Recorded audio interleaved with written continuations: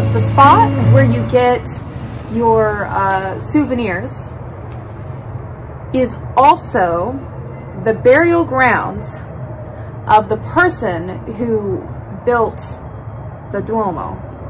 Built or was the architect or the person who designed it. I mean, they're workers who built it, but you know, the person who designed the thing. I want to say, and I could be wrong, I'll put it in here, but his name is Bruscinelli or something that starts with a B. But I thought that was kind of, it's very interesting, and it's also kind of funny that the person who built it, his burial site, it's like you go into the souvenir shop at the bottom, and then it's like, oh yeah, on a side note, here's the burial grounds of the guy who designed this. It was almost like an extra thing, so I thought that was pretty cool as well. Good day everyone, my name is Hannah and I am loving living and inspiring through classical music, shared experiences, travel, and lessons learned. So in today's video I'm going to discuss 8 things that you can do in Florence, Italy. So the first thing that you can do in Florence, Italy is visit all of the art museums. So I have a top 3.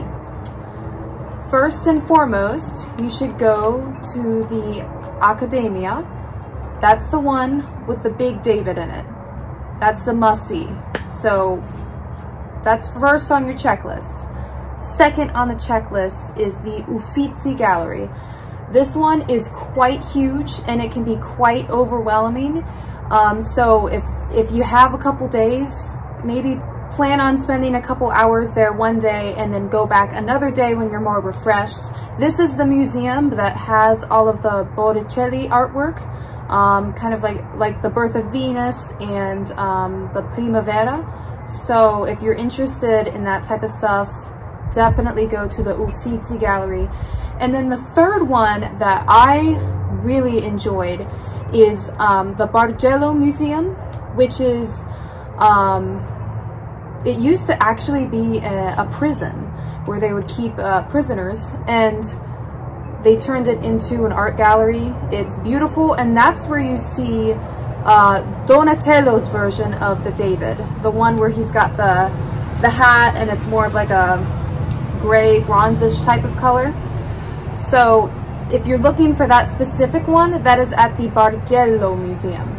So those are my top 3. There are several other museums in Florence. You should definitely check that out. And something that can be beneficial to consider is a Firenze pass. It's this red thing that you can use to get into a bunch of museums.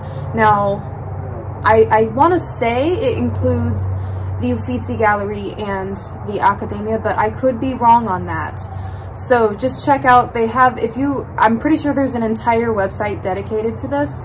I will put it somewhere in this video as well, where you pay a certain amount of money. I want to say it's around like 60 or 70 euros, but with that, you get admission to a ton of museums in Florence, and I think you have 3 days to use it, 72 hours, from whenever the time was that you first started your first museum. So if you're someone who really loves the art galleries or museums in general, definitely get that pass because you can get all the things. But if you're one of those people who, you know, you just kind of want to see the main things, or maybe you only have like a day or two, then it might be more cost efficient to just buy your tickets ahead of time and just get like the 2 tickets, like the Accademia and the Uffizi. But you can, I also highly recommend the Bargello Museum, and it's also not as crowded, I think probably because not as many people know about it. So definitely check that out. Second thing to do in Florence, Italy is to go shopping. If you love leather, then Florence is the place to go. You can get leather jackets, you can get belts, purses, jewelry, all sorts of stuff. If you are more interested in the shopping aspect, then please check out my shopping in Florence video, because I go over the shopping more in detail. The third thing to do in Florence, Italy is to actually go inside the Duomo. So if you've never been to Florence, that big round building in the middle of the city, it's glorious. I remember the first time me and my family went, Florence was our first city, and when we walked down the street, we were kind of like, you know, where are all of the attractions? And when we were walking down, when we finally came upon the Duomo, it was just like, whoa, this is why we spent all of this time and money to get here, because it was pretty amazing to see just from the outside. So unfortunately, the first time when I went with my family, we didn't go on the inside, honestly, just because we didn't research how to get in there. But I had gone again the following year, and I went with someone else, and we got a tour to go inside. It wasn't very much at all. I want to say it was like 12 euros or something, not much. And I think going inside of the Duomo is definitely worth it, because you see this beautiful outside. There's just as much artwork on the inside, and it's something to see. You definitely want to see what it looks like on the inside, especially in the part where the actual dome is. And another cool thing is the basement area is an actual... The fourth thing to do in Florence, Italy is to go to the Piazzale Michelangelo. So this is the view. If you type in on TripAdvisor, or if you just do any sort of research and say, what should I do if I have 3 days in Italy? And most of these lists are going to say to go to this Michelangelo Piazzale. Now, the first time I went, you gotta have a good sense of direction, because you gotta keep walking past the Ponte Vecchio. And I know I'm kind of butchering these Italian words, but you get what I'm saying. You walk past that, and you just keep going, and you're going to keep going up a hill, and it is the most amazing view of Florence. It truly is. You gotta go there, because you can get nice pictures of the Duomo. You can see, I mean, you could see everything. You could see the Ponte Vecchio there. You can see, and it's a nice atmosphere as well, because there's other tourists there, but there's couples. It's just a kind of a happy place to be, and just a cool place to chill out. And I wasn't, unfortunately, the time I was there, I was traveling by myself, and I didn't want to stay when it's dark, but I think it would be a really cool spot to see during sunset or sunrise. That would just be spectacular. So if you can do it at that time, you're with someone else and you feel safe to do that, then definitely see it at that time. The fifth thing to do in Florence, Italy is to go to the Boboli Gardens. The Boboli Gardens. Again, there's another fantastic view in this area, and you also are walking through this it's like a little bit of a museum-ish type of feel, but then most of it's outside, and there's just endless, it almost feels like you're endlessly walking up. Me and my family, we made the mistake of climbing like so many flights of stairs in another museum, and then we chose to do the Boboli Gardens on the same day, which we were all like extremely exhausted from that.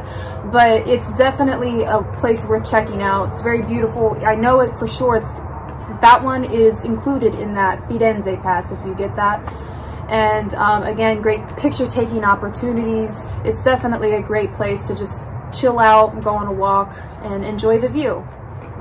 The sixth thing to do in Florence, Italy is to go to Piazza della Signoria. It's the I'm including two things in this. So you go to the Piazza della Signoria, which has the statue of the guy holding the head, and then there's a bunch of other statues right next to it. There's like this thing that over arches, and then there's a bunch of statues underneath that. Go to that spot. There's a lot of cool statues there. But then the spot that's right next to it, the tower, I don't know if it's called the tower or what, but the tower in that piazza is really cool as well. And what I was just talking about with the Boboli Gardens, this place is the place that we are climbing so many flights of stairs in. So the Medicis had a really big influence here. In another video, I talked about, if any of you have ever seen the show The Medicis, this building, I swear to you, the stuff in there, like some of the artwork, like I know for sure the painting of Lorenzo the Magnificent where he's like riding, it's almost like he's doing a triumph, he's riding a horse and everyone's, you know, like, you know, praising him. I know for sure that was in that show, and I saw that in this tower area. So when you go in there, again, there's all sorts of stuff to see, and you also have the actual long tower thing. You can climb up that, and that's really cool. The stairs are a little bit uneven, so if you don't feel like walking, it is kind of a hike to get up there. But once you're there, the view again is spectacular. You can get pictures of the Duomo that's like right there. It's very up close, and you can look down on, you know, the rest of Florence. It's a really cool view, so definitely check that out if you're in that area. The seventh thing to do in Florence, Italy is to go to the San Lorenzo marketplace. So when you go there, there is the really cool leather market, which I've told you about with the shopping. It's good. It's a place that you can see some leather or get some leather. And then on the there's a building next to it that you can go into. Now their hours are not all day. I want to say they close sometime at midday, either at noon or 2 p.m., something like that. So if you want to see it, make sure that you get there either in the morning or early afternoon. There are all sorts of restaurants in there that you can try, and this is the place where if you want to get a bunch of food products and new things to try, new things to taste, this is the place where you can go. You can get spices, gelato, there's, you know, the meat like salami and stuff like that. I mean, everything. You can get those pretty colored pasta noodles, the ones that are, you know, like green and red and that type of stuff. Cookies, anything you can think of, it's there. It's going to be at this market. The eighth thing to do in Florence, Italy is the San Marco Museum. It's a place where, it's the place where Savonarola was, you know, doing his monk stuff. I don't know if he was a monk or if he was like, you know, like a level above that. But that was one of those places where you could literally, when you walked in there, you could like feel the energy of that place. Do you guys know what I'm talking about? Like if you've ever been to Italy or a place that has like ancient history, have you ever just felt the energy of the place? This place, you definitely feel it. Really cool. And there's also, like, if you walk around there, there's these rooms that I think, I don't know if they were like almost like the dorm rooms of the people who stayed there, or if it were like little, almost like classrooms or things like that, but really cool stuff. I remember also seeing some Renaissance time music that was written, like the actual music notes and notation. That was pretty cool to see. You know, we're back when the music notes were very decorated and were like diamond shaped, you know? So you can see all that stuff in the San Marco Museum. And the ninth thing I have to do in Florence, Italy is to go to the Ponte Vecchio, because in the Ponte Vecchio you have all sorts of jewelry there. You know, when I was researching going to Florence, I remember it said that you can find leather here. On the actual bridge, because the Ponte Vecchio means old bridge, it's just gold. So if you're someone who's interested in that, you know, that's a great place for it. For me, I wasn't so much. Also, it is quite pricey, so you got to be ready to spend on that. If you're looking for leather, go on the edges of the bridge, especially like my favorite place, I mean, so far there with as far as leather, where I got my leather jacket from, was going away from Florence across the bridge on the left. It's a very nice place, and I think there are a couple other leather places too. So if that's what you're looking for, go in the vicinity of it, but not actually on the bridge. The bridge is also a good place just for sightseeing, people watching, and again, that could also be a great place for sunsets.